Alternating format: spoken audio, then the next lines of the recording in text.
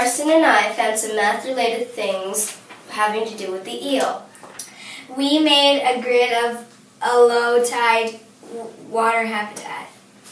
Then we showed the area and perimeter. What is perimeter? Perimeter is the outside. What does area mean? Area is the inside.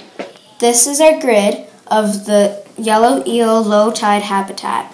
This is the ocean, rocks, and low tide. We also focused on the weight and the length of a yellow eel. These are some questions we came up with. How much does the average eel weigh? About 30 pounds. How long is the average yellow eel? 10 centimeters to 2 meters. How does the eel body triple its weight?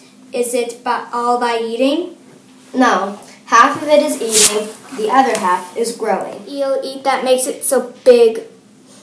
Any big fish you find, or little things hidden in the sand. This is the weight and height of the yellow eel based on our Garach project. Thanks for watching.